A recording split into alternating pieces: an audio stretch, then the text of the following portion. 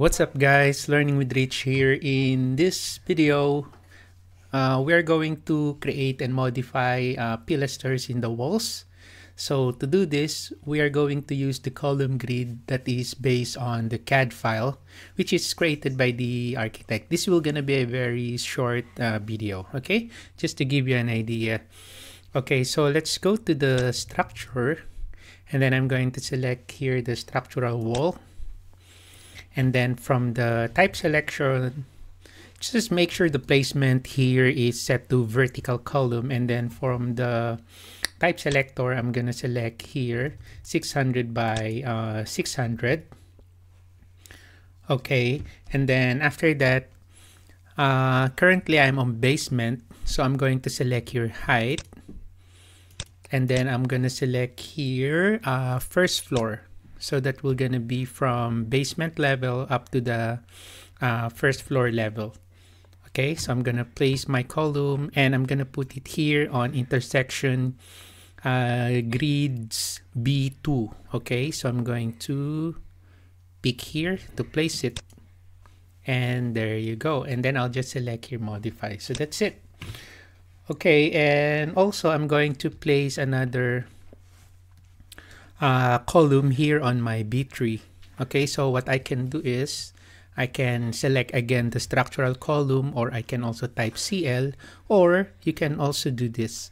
You can click the column and then you can right click and then you can select here create similar. So you click that, create similar, and then you will be creating the same type of family.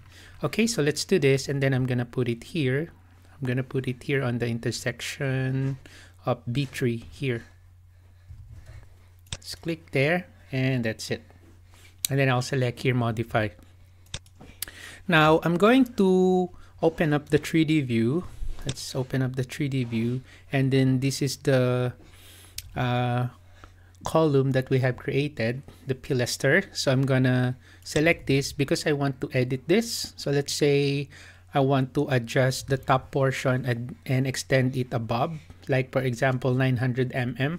So to do that, let me just change my view here. Go to the view, and then I'll select here tile views, so I can also see my floor plan. So there's the column. So here on my 3D view, I'll just change here the properties, and I'm gonna change the top offset. So I click the top offset, I'm gonna make this 900, and then I'll enter, and it will now extend. Okay, so that's how you modify your column. And another thing, if you want that to be aligned to the CAD drawing, like for example, this is the CAD drawing. Okay, this one. So what you can do is you can use the align tool. You can select modify, and then you can use the align tool. Okay, and then you just need to select this area or this face where you want to align your column. So you click that, and then you select your column like this one. Okay, and then I'll just select again this line here, and then I'll select this one. There you go. So it's now aligned, and then you can click the lock here, so that just in case you move your grids, your column will follow. So let's try this. So I'm gonna click this grid, and then if I move the grid, you will notice the column will follow, right? So it's following. Okay, so I'm just going to undo. All right. So it's now updated. So where's that? So that's the one there. Okay. Okay, and let's say I want to align this as well. So I'm going to select align here, select this face here, and then select this. And there you go. Okay. Right, and then the next thing is I'm going to create and modify masonry pilasters again. So same procedure.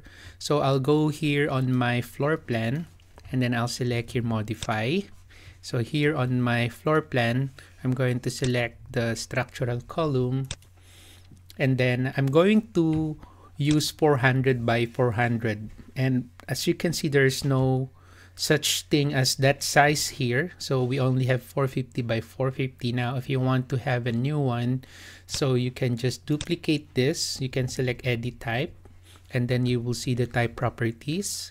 And then just select here, duplicate, and then let's just change the name. So I'm gonna change that to 400 by 400. Okay, and then just make sure you change the dimension here to 400 as well, and then just select here okay.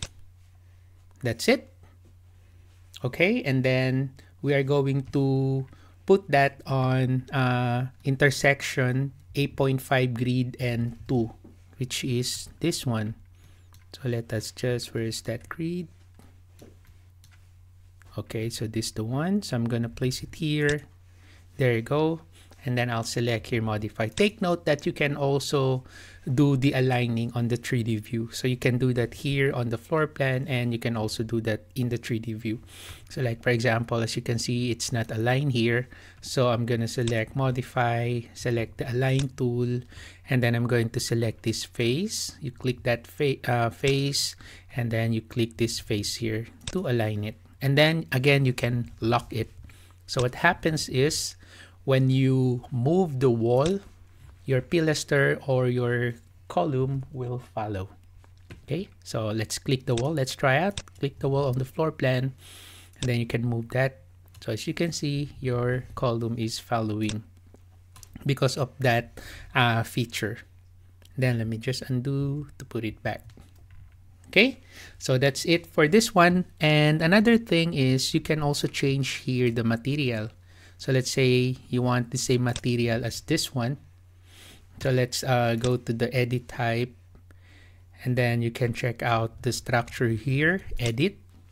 And then as you can see, the material of that wall is masonry CMU, or masonry concrete masonry units, right? So that is the same material that I would like to apply here on my pilaster. So I'm gonna select this, and then after that, I'm going to select structural material here, and then click that, and then click that ellipsis button, that one, and then you will see your material browser here. And now you can search here, you can type. So let's say masonry, and then I'm gonna select masonry concrete masonry units. So that's the material that I like, so I'll just select here okay, and there you go. So it's now applied here. Okay, right.